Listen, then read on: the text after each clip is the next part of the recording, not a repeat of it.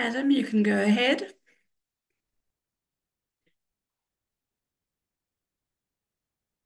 Good evening, everybody, and welcome to Gecko.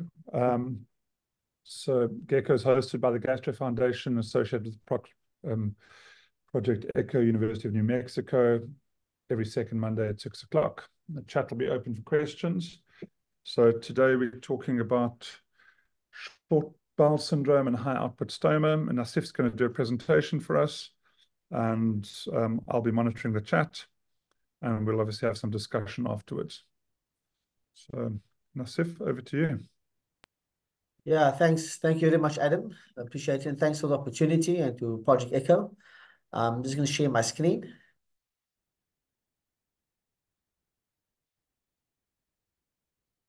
All right, is that clear? Yeah, it's good. All right, thanks. So I've been tasked with preparing this presentation. And as a physician, I have to admit I had to educate myself, particularly around the normal anatomy and physiology of the intestine. And I hope to bring that across in the course of this presentation. So in terms of short bowel syndrome, the normal small bowel length is quite a wide variation, about 275 to 840 centimeters. And short bowel syndrome is defined as essentially less than 200 centimeters in continuity of the intestine. And the intestinal failure depends on the anatomy, integrity, and the adaptive potential of what's left in the small bowel. So just kind of sort of simplistically, intestinal failure is that reduction in the gut function as it leads to the diminished ability to absorb in the small intestine below the minimum required to maintain nutrients, electrolytes, and hydration status for health and growth. And importantly, the level has dropped to such a level that there is requirements for intravenous or enteral supplementation. The term intestinal insufficiency is when no intravenous support is required. In other words, we do not require CPN. In terms of the classification of intestinal failure, it's categorized in terms of the time when it presents. So type 1 is in the post-operative period. It's tend to be self-limiting. Type 2 intestinal failure occurs weeks to months after the event, and that may be due to a fistula or diversion. And type 3, which occurs for years later on, would be typically short bowel syndrome. So looking at the causes of intestinal failure, on top, and 75% of the causes and the overwhelming majority is short bowel syndrome. And any of those other important causes need to be considered. Importantly, while short bowel syndrome is the cause, often important precipitants needs to be looked at, and that I'll be speaking to in the course of this presentation. So the common cause of short bowel syndrome, it may be related to a massive resection, whether it's due to trauma, bowel obstruction, Crohn's disease, or a vascular catastrophe. Maybe a disease that has caused a loss of absorption, typically being radiation, but also patients that had, could typically be Crohn's disease, but also patients that had radiation for a malignancy or mesenteric ischemia. And in children, the commonest cause is necrotizing enterocolitis, and congenital causes such as mid-gut volvulus should be considered. Now, to understand this in terms of what causes and how it comes about, I think it's important to understand, the various factors as it led to intestinal function. So the first factor to be considered is the small intestine length. So the normal length is about 480 centimeters, but importantly, there's a wide variation. And the wide variation is quite important, and I'll be coming back to that in the course of this presentation.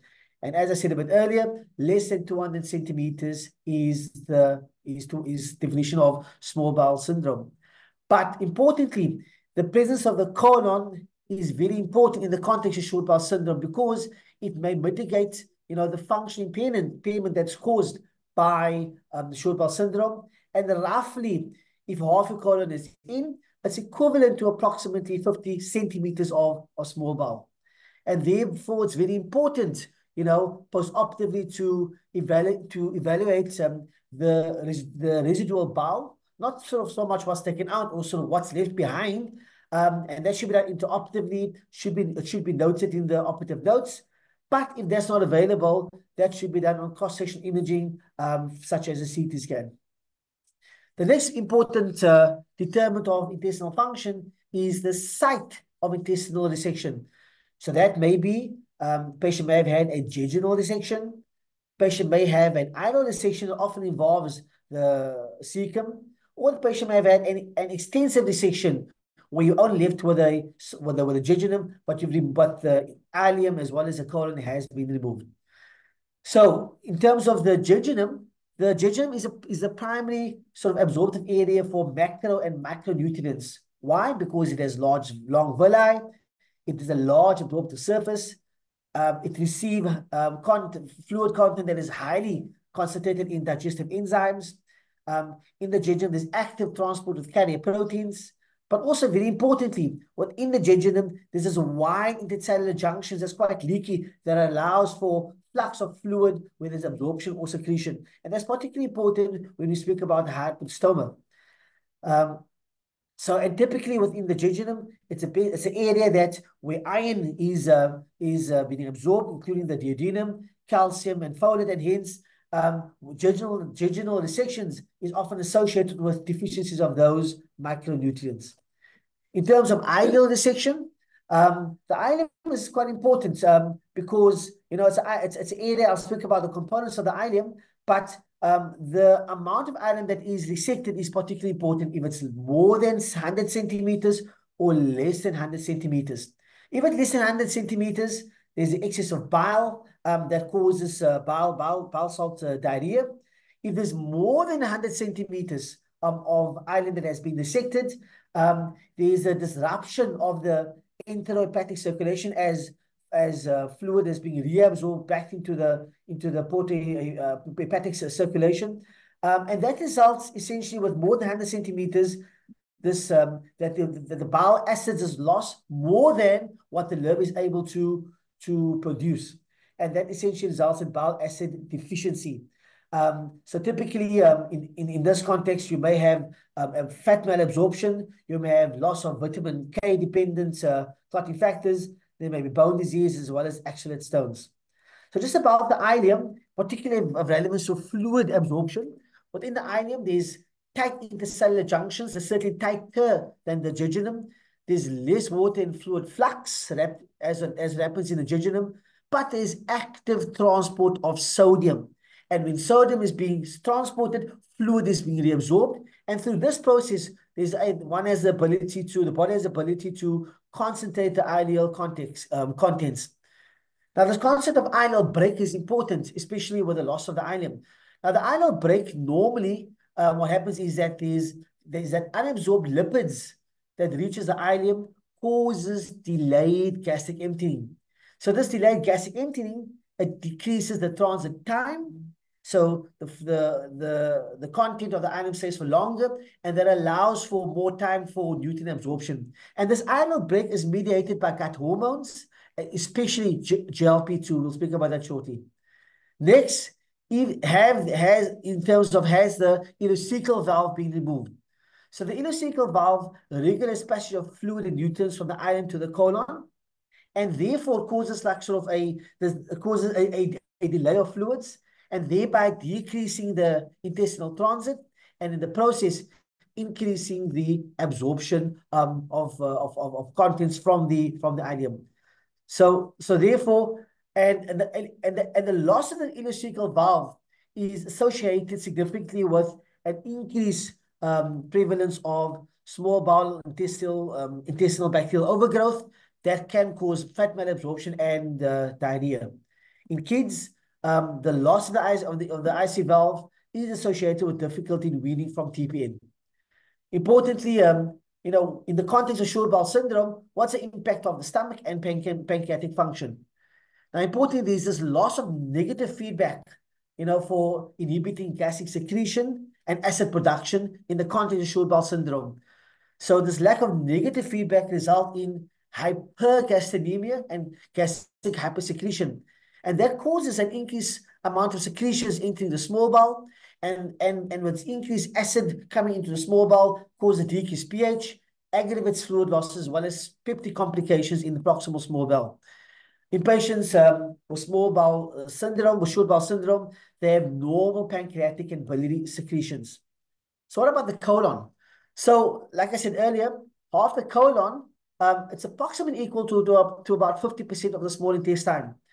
And in the colon, it's the slowest area of transit, and it has the tightest junctions compared to the small intestine. And therefore, the colon is actually very efficient in terms of salt and water absorption. And about sort of 1 to 1.5 liters of fluid a day that reaches the colon is being reabsorbed. But importantly, the colon can absorb up to 7 liters of water per day. That's something that I never knew before. And approximately, the colon can absorb about 700 millimoles of sodium and about 40 millimoles of potassium. But also, the colon has other functions, such as the absorption of short-chain fatty acids, and the colonic bacteria assist in the absorption of fermented carbohydrates. So, short bowel syndrome, understanding that, has a particular, there are 3 types. Type 1 is related to the presence of the injejunostomy. This, according to this literature that I did, it's a commonest type and most commonly caused by IBD. Type 2 is where, there's a jejunal colic anastomosis. Now, the ileum has been removed in certain parts of the colon. That's type 2. And type 3 is probably the more favorable for the patient, is where there's a jejunal ileal anastomosis in part of the colon. Now, important, if the colon is present, it's important that we chat with Adam and his team, because by reconnecting the colon, it's important because it imparts a greater benefit. And in this particular study done in 1999, there's an increased survival with colon continuity compared to an injejunostomy, and it's quite significant over a 10-year period. So as the short bowel, various parts of the short bowel various parts of the small intestine has been removed, the intestine can undergo various adaptations, and it's important to understand that. And it's particularly important as the size and the length of the intestine seems to vary from patient to patient. So, and the small bowel can undergo macroscopic as well as microscopic changes to increase its absorptive capacity. And I've created this table, those changes as it compares to the jejunum and the ileum. So it may be functional changes or structural changes. So the jejunum mainly has functional changes and minimum structural changes. However, the ileum undergoes significant functional as well as structural changes in response to short bowel syndrome. But with this intestinal adaptation, there's certainly changes to the gut microbiota, especially if we have removed the IC valve. And that causes sort of a lack of bacterial diversity and an overgrowth of this bug called lactobacillus. So lactobacillus, can cause bacterial overgrowth, but importantly, it can cause this condition of D-lactic acidosis that I'll speak about shortly. So, and this intestinal adaptation, it occurs because what happens also is that the nutrients in the lumen, in the gut lumen, causes the release of trophic gut hormones that promotes this adaptation process. And the most common hormone that is involved in this process is GLP-2, which promotes intestinal growth. So GLP-2, it is being released from the L cells in the terminal ileum as well as the colon, but it acts in the jejunum. The other hormones that is involved in intestinal adaptation is gastrin, which affects your motility, and I spoke about that a bit earlier. So in terms of how patients may present with short bowel syndrome, certainly the most common presentation is that of diarrhea or dehydration, causing a high output stoma that we'll speak about shortly. Diarrhea as well as, and with this diarrhea and fluid loss, patients have an increased chance of developing renal failure, but also being aware of this concept of renal stones can also causing renal failure. Patients can be malnourished, and also there's typically a loss of various electrolytes and macronutrients that depend essentially on which part of the intestine has been removed, whether it's hypokalemia, calcium and magnesium, B12, as well as fat-soluble vitamins. We also at risk of developing metabolic bone disease. Patients that are on long-term TPN, they may develop hepatic steatosis and cholestasis, and there's an increased incidence of cholesterol stones, gallstones, essentially due to with the loss of bile, there's cholesterol there's a supersaturation of cholesterol that causes cholesterol stones. Patients also had the risk of esophagitis and peptic ulcer disease, and I spoke about that a bit earlier, with the increased levels of gastrin. But this concept of D-lactic acidosis is uncommon, but it does occur. And what happens there is that this lactobacillus converts D-lactate into the L-lactate. Now, D-lactate can't be absorbed, but L-lactate can be absorbed. And then patients can and the L-lactate is absorbed into the blood system, and patients get recurrent episodes of lactic acidosis. So in terms of the diarrhea in patients with short bowel syndrome, it's multifactorial. It may be due to the decreased absorptive area. It may be due to a reduction in the GI intestinal transit. It may be due to hypersecretion of fluids that I spoke about earlier. But also there's pancreatic exocrine dysfunction as well as and fat malabsorption. But also the increased incidence of bacterial overgrowth can also cause diarrhea. So in terms of the second part of this talk being the high output stoma, it's a very common complication, and it's the commonest complication of patients with short bowel syndrome, especially as it presents acutely. And in high output stoma, there is fluid, electrolyte, as well as nutritional complications that I'll speak about. The incidence is about 16 to 30% of all ileostomies, and about 77% of patients require ongoing treatments. And the 60-day ileostomy readmission rates is about 14%, of which about 40% is due to dehydration with the fluid losses. It's less common than a colostomy, except being patients had a proximal colostomy with an extensive small bowel resection. So the problem of high output stoma has a significant impact on patients and the healthcare system. There's an increased hospital length of stay. There's an increased readmission rates. Significantly impacts the nutritional state of the patients. There's a risk of renal failure. But also, with this diarrhea, the impact on the skin and because of the difficulty in keeping the skin dry. So normally, the normal ileostomy output, it's about 600 to 1,200 moles, probably a little bit more over a 24-hour period. The definition, and I've been looking around to see what's the exact definition, and I found from the literature that it's defined as a high output stoma is defined as 1,500 moles over 24 hours, but for about 48 to 72 hours. Some of the guidance in the UK used the 3-day cutoff, and most of the recent literature I've read was about 48 hours. So I'll say 48 to 72 hours. Importantly, if you're losing more than a liter, we worried of dehydration. At 1.5 liters, we worried about malnutrition, but essentially more than 2 liters, patients will require TPN. The physiology of high output stoma is that there's a loss of normal daily secretions, loss of sodium and water.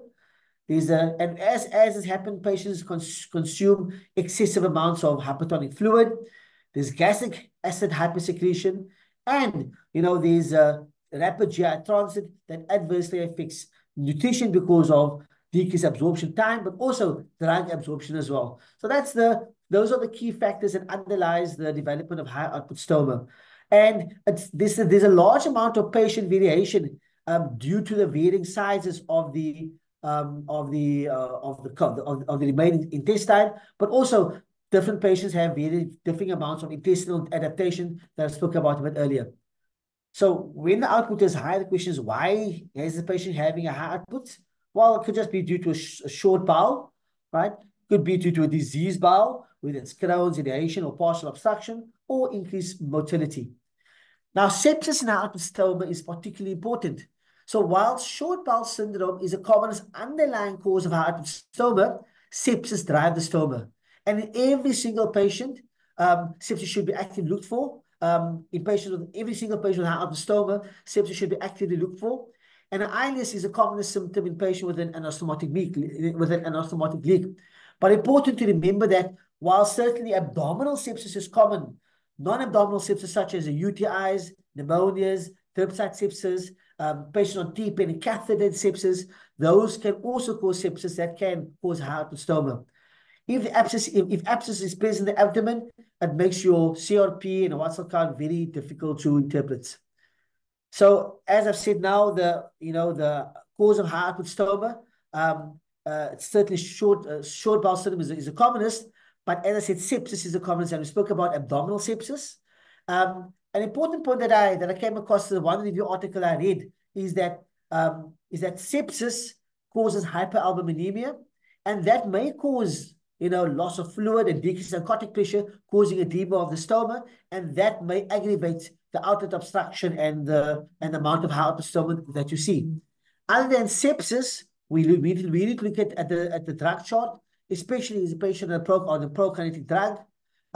Patient may have been on codeine, and we've now taken it away. That can also cause hyperstoma. But also to remember that C. diff can involve the small bowel as well. The other causes those are some of the other causes that we need to consider in terms of if it's persistent, particularly bowel obstruction. So how do we manage patients with high output stomas? The principles of management is firstly to correct the dehydration and electrolyte imbalance, to reduce the output, whether it's pharmacological or non-pharmacological means, to support the nutrition, and to identify and treat the underlying cause of high output stoma.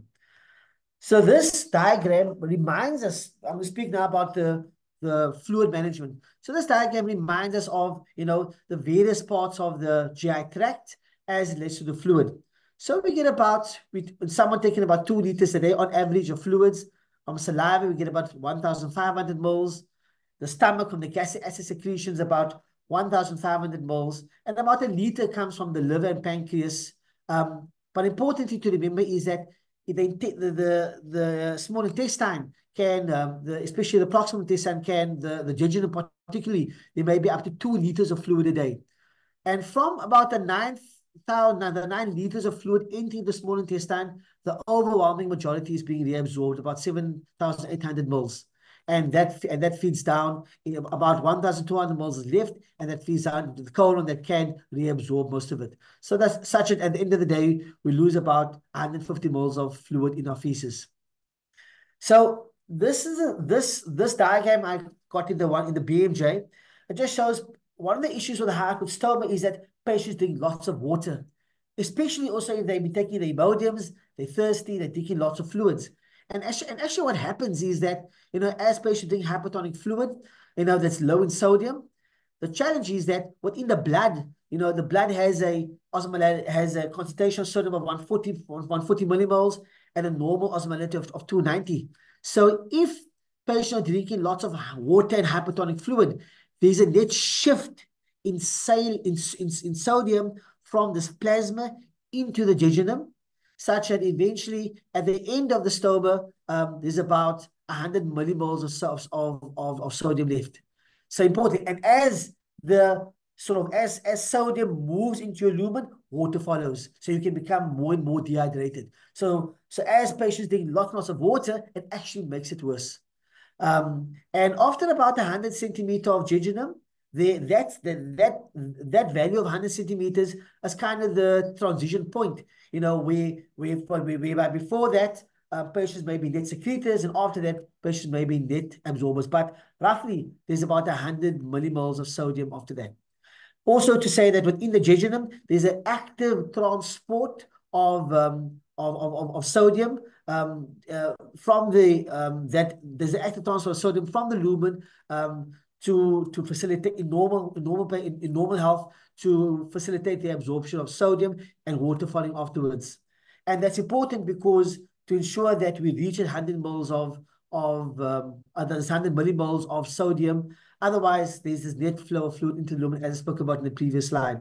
And therefore, this 100 millimoles of sodium is important, and that's the amount of sodium that we need that has to be supplemented with the oral rehydration solution.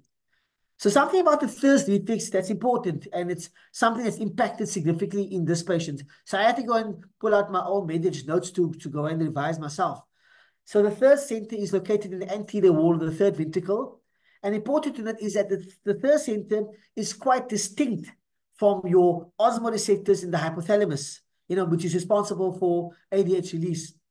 But important to note that is that the set point for ADH release is lower than that of thirst. So the body first releases ADH, and a bit later on, thirst is activated. So when someone is dehydrated, the body's initial response is first activating your renin, angiotensin, and aldosterone system, and then afterwards the release of ADH from the hypothalamus. And that causes the reabsorption of water and sodium in the kidney. So, and only when the serum osmolality rises, right, despite, the body being, despite ADH being released, only then thirst is activated. And therefore, thirst is a later adaptation to dehydration.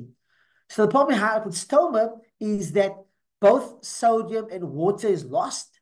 So because both is proportionally lost, the actual concentration of sodium remains unchanged. And therefore, ADH release is a bit later, and therefore the thirst activation is being delayed. And this can result in some patients, they lose lots of sodium and water, and they can subsequently become profoundly dehydrated and with a much higher risk of developing acute kidney injury, especially ischemic ATN. And therefore, looking at what we commonly prescribe, the oral rehydration solution, typically the St. Mark solution, we use 1 liter of water, 6 tablespoons of glucose, roughly 5 to 10 moles of sodium chloride, add a bit of bicarb, right? And to make it a bit more palatable, we may add some sort of orange or squash just to make it a bit more palatable. That's the typical the oral rehydration solution that is prescribed. Over the counter, we have access. A lot of patients use oral rehydrate. The challenge is that 1 sachet of oral rehydrate only has 50 millimoles of sodium. So therefore, patients need patients need more than 1 sachet to meet the requirements. Just to compare your oral rehydration solution and compare to the St. Mark solution, some minor differences. So in terms of in patients with high output stoma, we should also consider the possibility of fluid distinction. As I've indicated earlier, patients drinking lots of water can aggravate the amount of fluid losses. And so as patients loss of water, what comes in, so what goes in must come out. Patient may have a dry mouth from the Imodium. And then essentially all this water that is being consumed by the patient may just essentially flush out the intestine and all end up in the ileostomy. So the recommendation is for patients, as you start, to consume 500 to 100 moles of oral rehydration solution. And in patients who are dehydrated, rather replace the fluid loss, the intravascular fluid loss with intravenous fluids, such as normal saline. And we tell patients to drink 1 to 2, so a drink or 2 a day of the patient's choice, but not to drink, kind of limit that in terms of the amount of coffees and teas that the patients drink and to avoid caffeine. So how do we, beyond the fluids, how do we reduce the output? That perhaps is the incorrect target. It should rather be, how can we increase absorption from the gut, but also then number 2, how to decrease secretions. So to increase absorption, there are certain drugs that we can use to decrease the motility, whether your Imodium, loperamide, and then follow that by the opiates. I'll speak about it shortly. But what I've read, there's only a modest amount of fluid that you can reduce the stoma by, about 250 mils. In terms of secretions, we can use a PPI, and especially with BD PPIs, all our patients have hypomagnesemia, and by using BD PPIs, there's a higher chance of patients developing worsening hypomagnesemia. And with that, we get about a 500 ml fluid reductions. Octreotide, it's recommended with patients that are not getting better. We're kind of stuck after a few days. Octreotide can be used, but the problem is that the effect does not last. So loperamide, we recommend 30 minutes before meals. I've said there's 2 to 8 tablets, but pretty much 2 tablets every 4 times a day. It does cause a high mouth, and the problem with using too much higher dose of loperamide, it does affect your QT interval and lowering the threshold for developing ventricular arrhythmias. It's expensive. 10 tablets of Imodium cost 88 Rand. Codeine phosphate, we need to be careful. The dose is 30 to 60 milligrams 3 times a day. But the problem is, being an opiate, it is addictive, and hence we kind of need to be very careful with it and limit and often, when you use it when you really need it. If loperamide has not worked. Yeah. So I've spoken about the clinical presentation, but important in hypothermia is to correct your electrolytes and your micronutrient deficiencies. Hypomagnesemia is common. About roughly half patients have hypomagnesemia. It's often due to a reduction in the absorption surface of the terminal ion in the colon. The other electrolytes is hypokalemia, hypophosphatemia, and often we have to correct the magnesium first, or else we will not be able to correct the potassium and the phosphate. In terms of if the ileum is being removed, there's vitamin B12 deficiency that occurs at about essentially more than 60% of TI is being absorbed. If for any reason the stomach has been resected, the patient can also develop B12 deficiency due to a lack of intrinsic factor. I spoke about the bile acids earlier, and if there's more than 100 moles of TI, as I've indicated, patients can develop bile acid deficiency. Less than 100, patients can have fat malabsorption from bile acids. In terms of the nutrition, the principles of nutrition in hypothermia and short bowel syndrome is that we need to involve the dietitian in all aspects of patient care. And optimizing the patient's nutrition is very important in the short term, but also the long term, especially if you want to have future surgery, such as, for example, reconnecting the colon. And patients with, that have a rapid GI transit, there can be a loss of all the various nutrients. And by optimizing nutrition, you may have small, modest amounts of reduction in your hypothermia. But as I've said earlier, if the hypothermia is more than 2 liters a day, patient requires TPN. So in terms of the various types of nutrition that we can offer, enteral nutrition is certainly preferred. It results in increased absorption of nutrition. It has less complications because we don't have there's no lines if you're using pure enteral nutrition. And because we are feeding the patient enterally, there's less bowel atrophy and adaptation. What about comparing oral feeding to exclusive enteral feeding or a combo of oral and enteral? Certainly using enteral feed or semi-alimental feed, there's an increased absorption of protein, lipids, as well as energy. So when should we consider TPN in patients with hypothermia? Post-operatively is used in short bowel patients that have a high output fistula, which is defined as more than 500 mils in the fed state. I've spoken about a hypothermia more than 2 liters, but also patients coming in, they're already malnourished and they're having hypothermia. Our threshold to start TPN will be much lower as well. But also, as we are feeding patients, what else can we do, right? What else can we advise our patients? We can advise patients to consume more in the evening and less in the day, and this does have a positive effect in the stomach volume and consistency. We can advise patients to separate fluids from meals and pretty much drink fluids in between meals, and this does improve the output volume and consistency. We advise patients to avoid hot and spicy foods. And when they eat, we tell them to chew the meals well. Rather have small, regular meals, at least 6 meals or snacks per day. Eat slower. And when they eat, if they can, increase the salt intake in their meals. If patients have lots of flatulence from the stomach bag, chewing gum or drinking with a straw may be a benefit. In terms of fat, especially fat in the context of the bile acids, the concern of fat is that patients that have a high fat intake, it does stimulate secretions from your pancreas and from your liver, which increase the volume of intestine, and that can aggravate the high output stoma.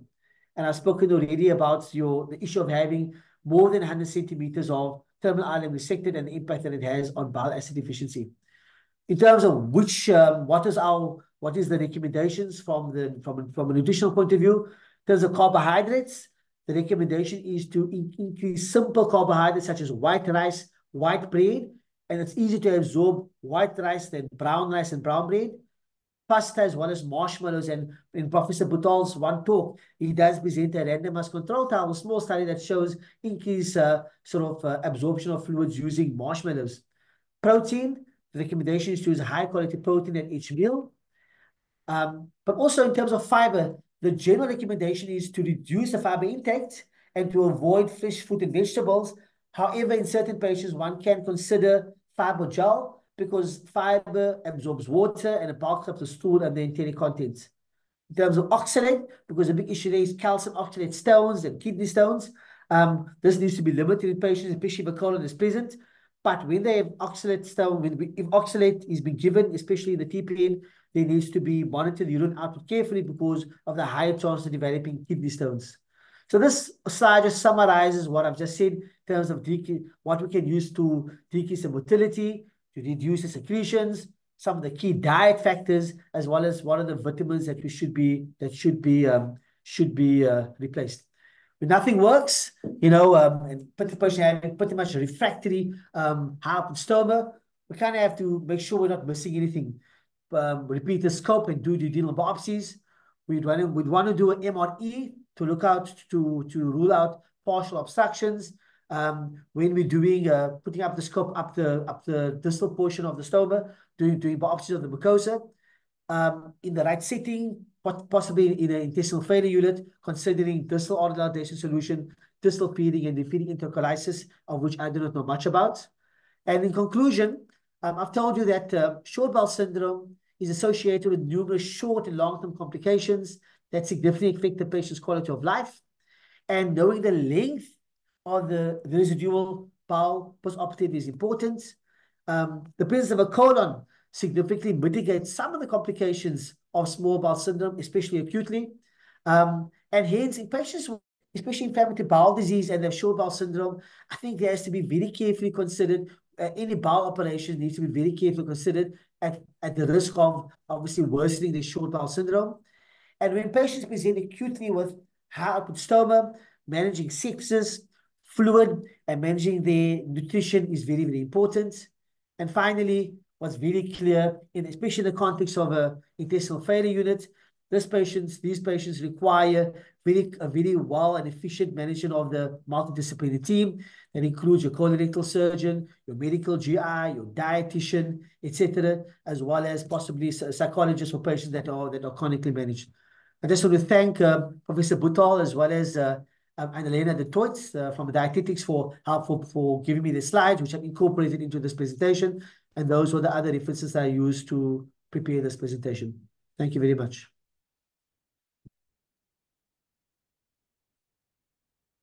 Thanks, Nasief. It's an outstanding presentation. Every time I thought, oh, I wrote down something to say, I must just comment on this. The next slide came in and commented exactly on that. So well done. I think the one thing I would say is just be careful on exact measurements and outcomes in people. Like 2 liters for an ileostomy. I mean, it's a guideline. Over 2 liters ileostomy needs TPN. It will involve the vast majority of people. But it is quite remarkable how some people cope with things, and especially young people, how they can adapt to cope with things. Speaking about adaptation, your bowel is only completely adapted as much as it will after 2 years, although after a year, you're unlikely to get much further adaptation. And the terminal ileum although it drives the adaptation, it also has the ability to adapt the most. So patients with a proximal angiogenostomy are really the most difficult ones to manage. And if you're faced with having to resect proximal bowel or distal bowel, I always tell the surgeons, if you've got a choice, if you've got multiple enterotomies or something like that, take proximal bowel and leave the distal bowel. Are there any questions from the floor or comments?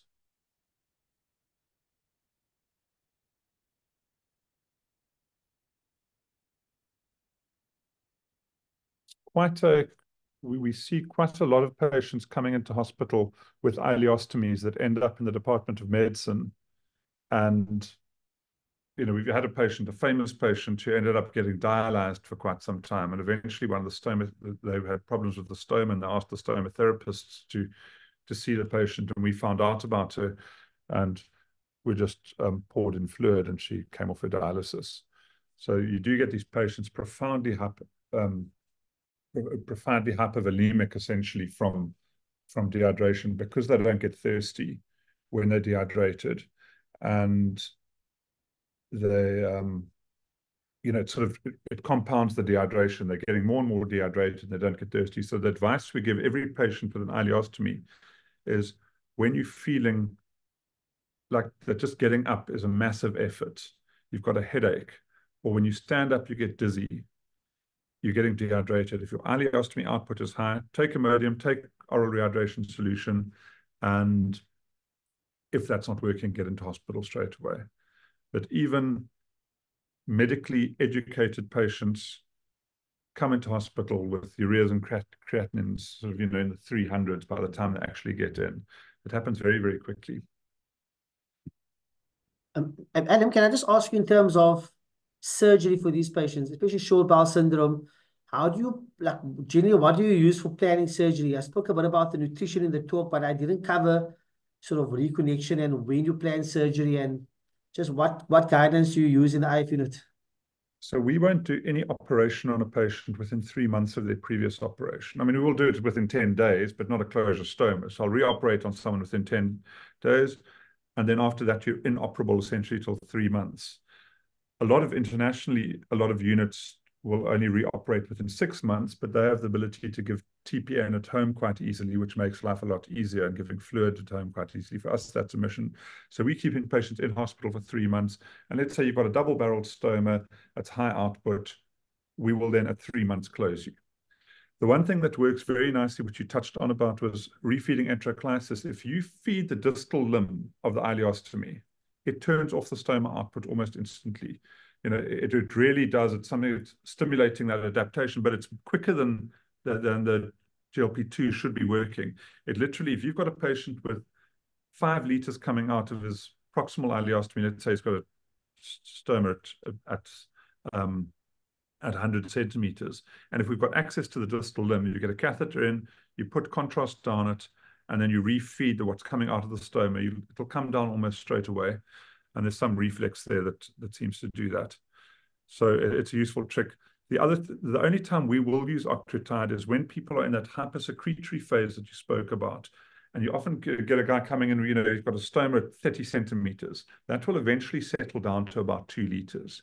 The problem is that when it's 7 liters at the beginning, it can be 7 liters the one day and 5 liters the next day. You can very quickly get 4 liters behind in fluid. So it's quite difficult to manage those patients with very, very high outputs because they go 9 liters, 5 liters, and the difference in your fluid rates that your normal saline that you're going to be giving is going to be, should we give 4 liters today or should we give 7 liters today? And so there I find octreotide quite useful just in the short term to bring things down. The other thing you can do is make the patient nil pass. So if you stop the patient eating and drinking, their output will come down. But that's obviously not a sustainable solution. But it's just those patients in this sort of hypersecretory phase, very, very high output, where you're really struggling. It's very difficult to get people to stop eating and drinking, though. Most of us tend to like eating and some drinking.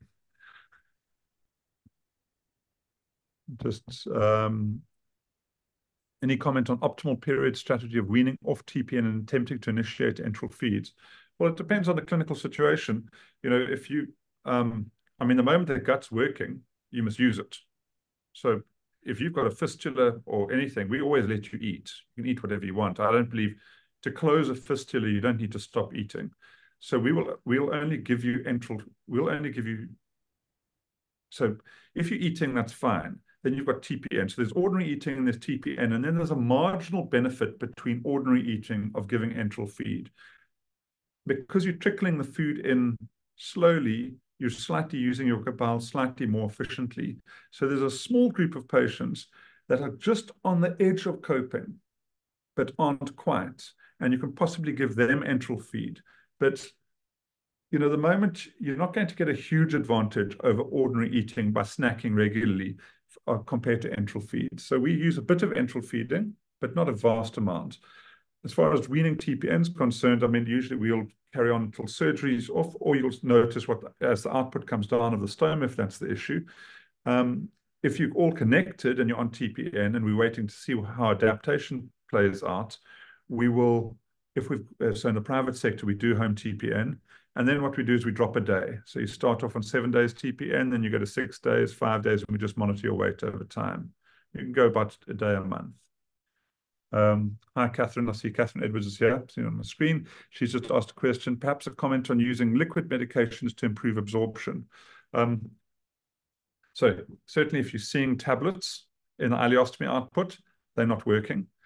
saying that the vast majority of medication is absorbed proximally. But certainly if you've got, you're going to get a slight beta, and, most medication you can get as a liquid. It's a good point to make. Just be careful when you're giving people magnesium because of hypermagnesemia. That tends to push your stoma output. And if you're going to give magnesium, then the effervescent magnesium is probably the most efficiently absorbed, although magnesium is the electrolyte that is the bane of my life, because we have a lot of patients that can cope with the fluid, they can cope with the nutrition, but they get persistent hypermagnesemia, and it's damn difficult to give. You've got to give it over 4 hours as a minimum. The most efficient way to give magnesium is to give it as slowly as possible. So if you give magnesium if you've got a drip up, don't give the patient, you give running normal saline at 84 mils per hour, don't give the magnesium as a 2 amps and 200 mils over 4 hours. Put it in that bag, because the quicker you give the magnesium, the higher you raise the serum levels, and it gets secreted in the kidneys as a result. So you want to actually just sneak the levels up. You don't want to bolus them up. VG asking on GLP-1. So it's about R1 million a year. So this is the teduglutide and the various other molecules. Before COVID, when I spent a little bit of time at St. Mark's, they didn't have access to it. Unless it was in a trial situation. I've had no experience of it, although we do have a patient whose brother is a billionaire, so and he might well benefit from it, so we're looking at it. Speaking to Simon Gabe about it at St. Mark's, you can literally see if the patient's got an ileostomy, you can literally see the villi growing out the ileostomy like hairs. The problem with it is that when you stop it, then the hairs grow shorter again. So you've got to stay on it. So I think if you're looking at short-term use, there's perhaps a group of patients that are going to adapt enough in a year to get off TPN, and perhaps that can accelerate it.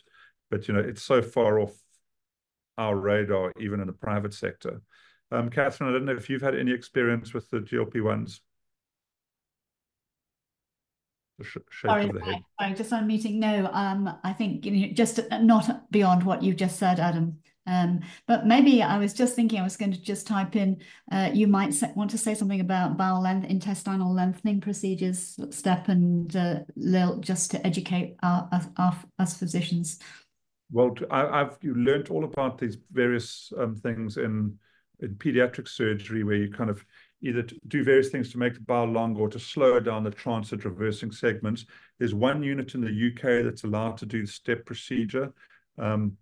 It's at Salford, and they'd centralized it all. They'd done 2 in 10 years, and while I was at St. Mark's, they put the one guy that was one of the 2 back onto TPN.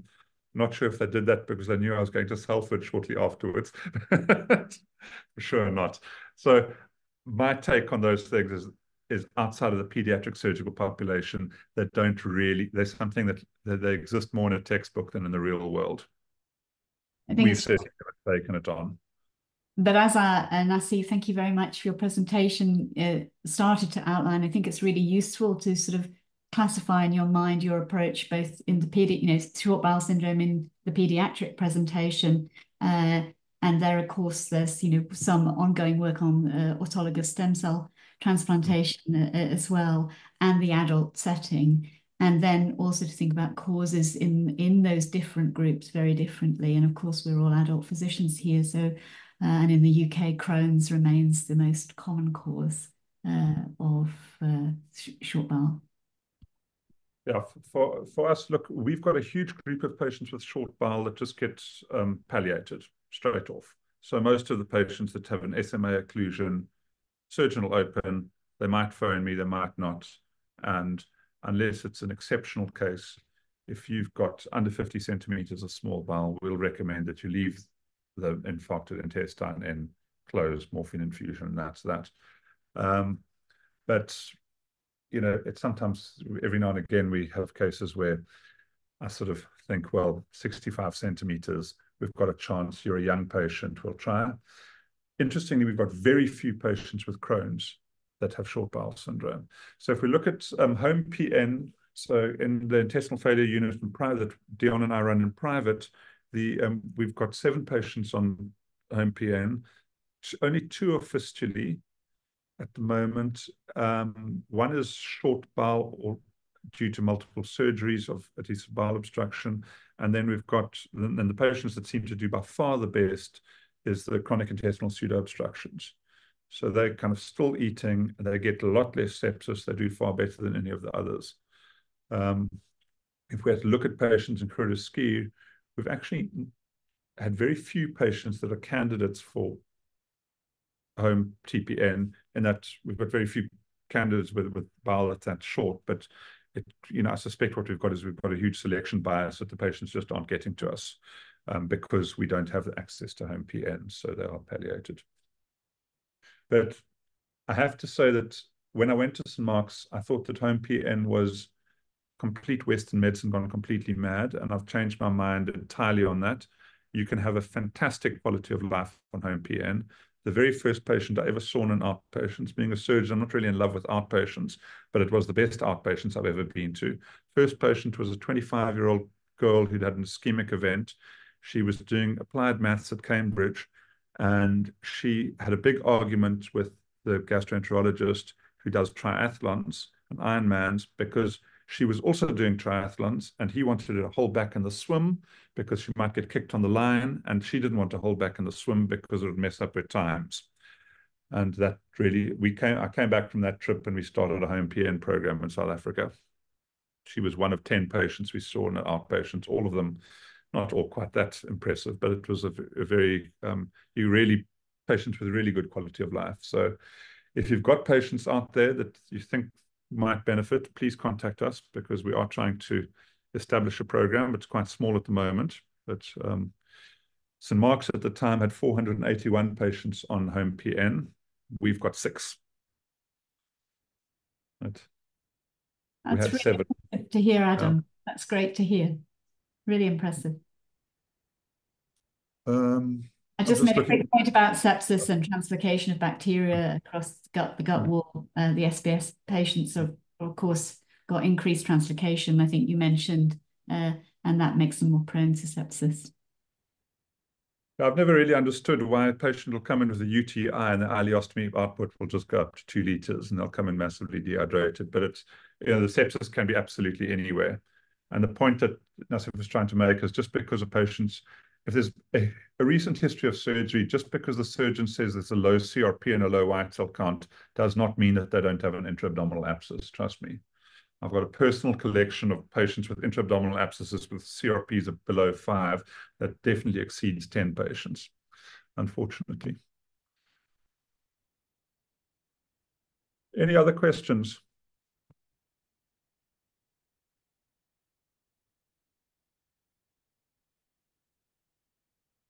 Hi, Adam. There we go. Hi, VG. Thought I'll just ask. It's a bit of a stupid question, but I may as well ask anyway. High output stoma versus a high output fistula. In terms of the non-surgical management, any major difference? It's the same story about fluids and all of that there, or is there anything unique? There is no difference, but just remember, you can have a fistula that you're still passing stool, so then perhaps you've got a little bit of extra absorption. But if you look at patients who come to us with high output stomas versus a high output fistula, the mortality rate is vastly higher in high output fistula. They're more difficult to manage, and they have intra-abdominal sepsis more often. So it's we much prefer a high output stoma to a high output fistula, to the point that I track in the unit what we're getting. And anytime the fistulas are, if we look in a year and we're getting more fistulas than high output stomas, because if you're a surgeon, you get a choice at some stage. You're doing an operation, you can do an anastomosis again, or you can bring it out as a stoma. The problem is, if you keep doing the anastomosis, that breaks down and becomes a fistula. So we say, don't do a high-risk anastomosis, rather do the safe thing and bring out a stoma. But it's a balance, and it's a difficult choice that has to be made at the time of surgery, because there's no absolute predictor of risk. But I track if high outputs, if our admissions are mostly for becoming more for fistula and less for stoma, I go out and do education sessions in our referral centers to try and get it. We always slightly dominant. So when we started off the IF unit, we were sitting at about 20% high output stomas and 80% high output fistulas. And now we're sitting at about 55% high output stomas and 45% fistulas. But for the absolute medical management of them, you know, of the high output, it's exactly the same. For all intents and purposes, a fistula is a stoma, but the prognosis is worse and the complications around it and the surgery is vastly worse. Remember, a stoma we can just close locally in a small procedure. A fistula you've got to do a big laparotomy for. But definitely not a stupid question. Not that such a thing exists. I don't really believe in stupid questions, but it was a good one. Thanks, VG. Thanks. Okay, Adam. Yeah, thanks, Adam. And speaking about the unit today in like in Cape Town, are there any other areas in South Africa, like in Donald, sort of Johannesburg? Yeah, Donald yeah, Gordon. And here, to be honest, I'm Donald not familiar with any unit. I think most Gordon. of these patients end up with hours in the various surgical, like, departments. I don't think there's a centralized surgical department that actually handles them. So At least here, Donald, sort of Durban. Brendan Bevington and Donald Gordon does it, but not quite in as organized a fashion as we have. But yeah, the Groote is the only dedicated intestinal failure unit in a state hospital on the continent. But and then UCT Private is a satellite of that. So kind of, but yeah, we're the only ones with an established unit that, you know, this is this area, this space, these nurses. And I think that really is the critical thing, because essentially IF units are just line management centers. You know, it's a lot of places, a bit like ICU, you kind of manage everyone exactly the same. But what you need is you need nursing staff that know that that central line or PIC line or tunnel line is this patient's absolute lifeline, and they've got to manage it. You know, it's just line sepsis. You know, you've got to get on top of your line sepsis. I speak to colleagues around the country, you know, that's the big killer. And unless you establish a unit that's got the same nurses working every day in the same space, you know, there's no point. And if I actually think about it, Adam, it really, in terms of like, line sepsis, it shouldn't be so hard, because almost all our centers have renal units, which also deal with lines getting infected on a regular, well, maybe a bit too regular basis. But it is something. Is it any different from your renal units having to deal with their, like, sort of, lines? The line sepsis rate in an IF unit is much higher. Well, Much in higher. our IF unit, much higher than renal, because you've got gut organisms all over the place. So if you look at 50% of our line sepsis is gut organisms, whereas, you know, the vast majority of line sepsis in any other line is a staph.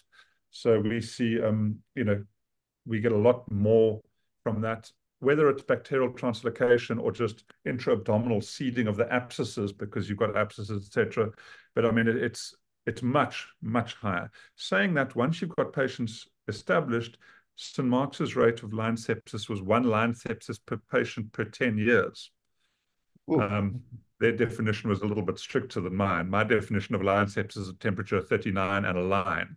But there are actually very strict definitions, which you might not always meet.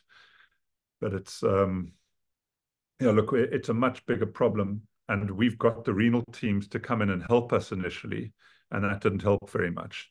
But whatever you do, if you have dedicated nursing staff that do it, they learn and they find a way. And, you know, we've had various training exercises. But the thing about these units is the patients stay for a long time and the nurses become quite attached to them, and that drives excellence all on its own. Nothing like being invested.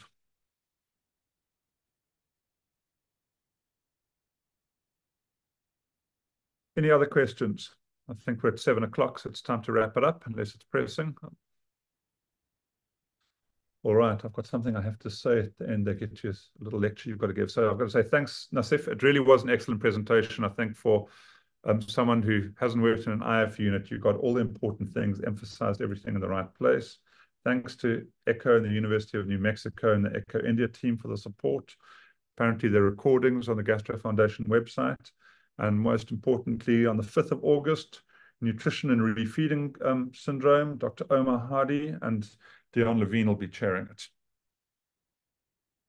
I might just come online just to argue with Dion. Thanks, everyone. And thanks, Catherine, for your input. Thanks, everyone. Bye-bye. Thanks, Adam. Thanks, Nasief. Bye.